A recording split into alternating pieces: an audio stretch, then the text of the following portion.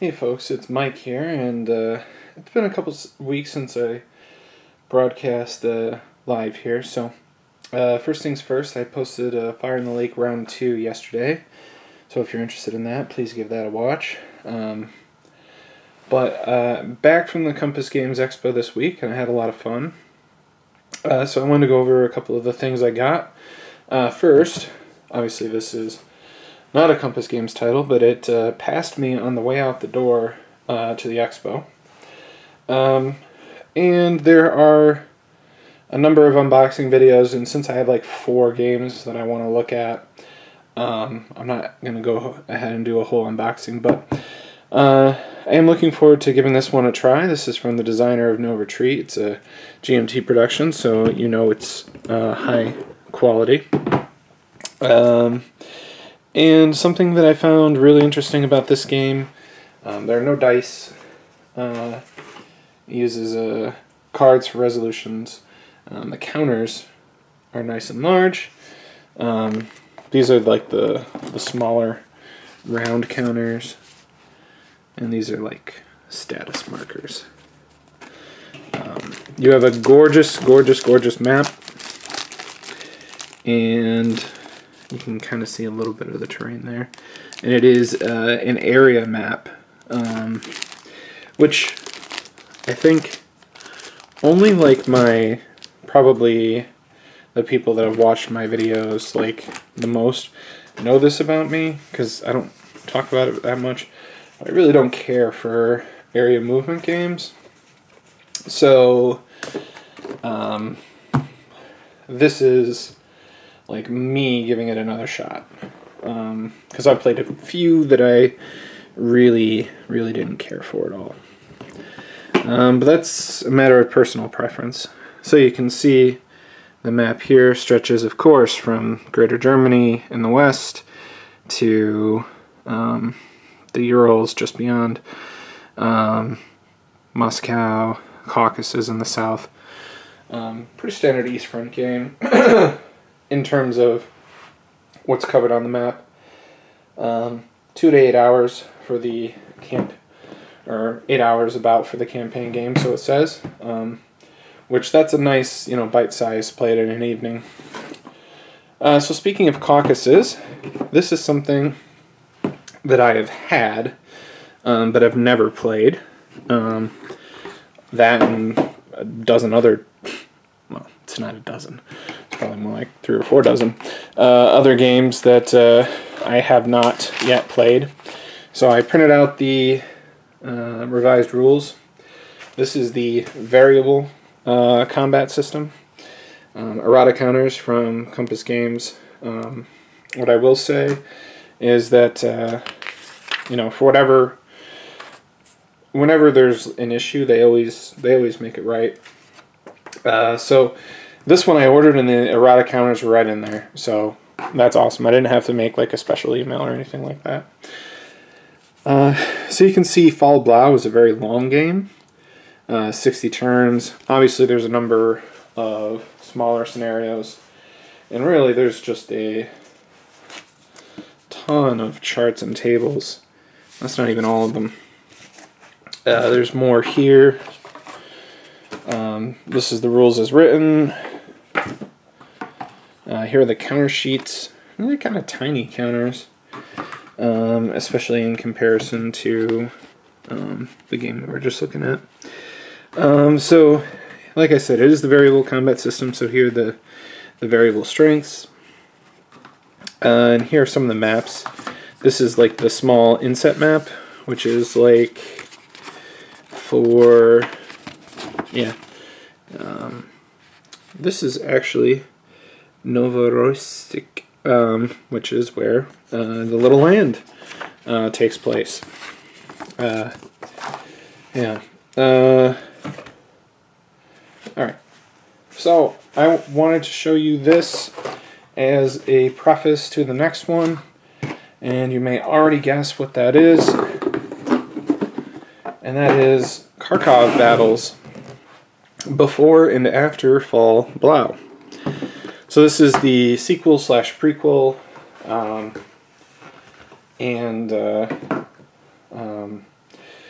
This, I think, comes with 3 or 4 scenarios, including a linking one where, you know, if you've got the table space or you're at a convention, you can play a mega game. So these are revised rules, and from my understanding, you can play the original Fall Blau with these rules. I'm probably going to go online to clarify that, but you see more charts. These are campaign setup charts, and we'll take a look at the map. And this is the Dnieper River. There's the bend. So I know a couple of these are on like the inset or on the map, smaller map here, Kharkov, right there. Yikes, I want to fold that the wrong way, just opened it. Okay, so I want to, more charts and stuff. Let's see, these are the new style counters here. They come plastic wrapped, and they are ready to go. They're ready to be popped out. So I am looking forward to playing this. I'm probably going to start with this game as opposed to Fall Blau, just because it has the added advantages of being a smaller footprint and having the revised rules. So next one, this one that's been out for a while. I got it on sale. It's Absolute Victory, and it's another one of my World War II strategics that I've purchased. So I know in the past I've talked about doing a comparison video, and I will do that at some point. But right now I feel like I could probably only speak to 1 or 2 of them with any degree of authenticity. Like, you know, I've puttered around with A World at War and A Gathering Storm, but I don't really think I could speak to it as an experience, apart from, say, the experience of learning the game. So this is a Grand Strategic, and it has both the European theater, the Pacific theater, and Antarctica. You have, what I really like here are these event booklets, which provide a lot of randomness, variability in your game, which you may or may not like. Right? I like it because, I mean, you want to play a game, right? And you want to be entertained and surprised by it, right? You don't want to play the same, this turn Poland falls, then this turn France falls, and now we're going to Greece, and now we're getting ready to invade the Soviet Union. I'm not saying that there's anything wrong with a game like that, but, you know, some little twists and turns along the way. What I really like here is the presidential election table from 1944. Let's see, where is he? Henry Wallace. Shout out to the main man himself. Let's see. And over here you have Charles Lindbergh, Wendell Willkie, back for more. Yeah,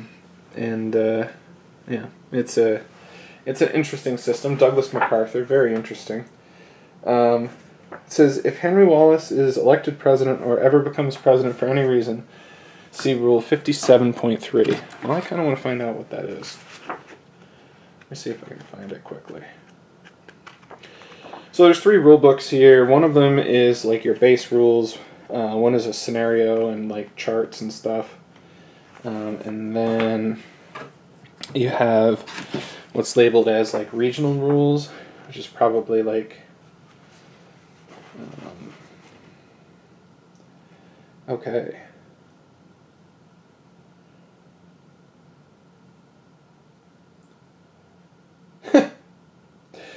Alright.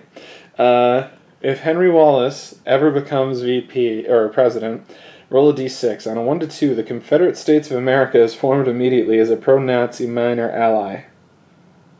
Wow.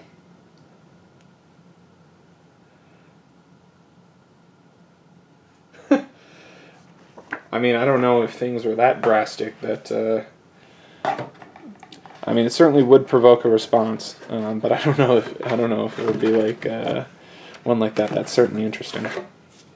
I guess feel free to ignore that at your will. So task force, army groups, just tons and tons of charts. You know, just another table hog. My favorite. Terrain key, events record, diplomacy alignment. Here's a look at the map. I know some have called it like a bit garish, but I wish you could see it because it really isn't. It's nice. I think much hay was made about it because it's not what people are used to, and some people are change adverse.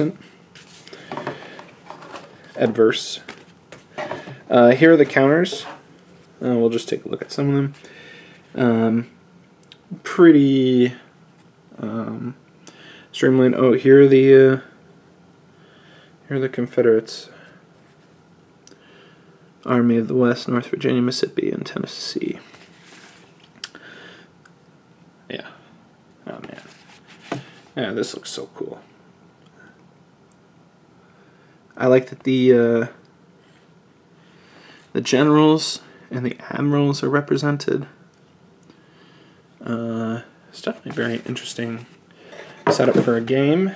I hope to be able to understand it all. And put it all together. Alright.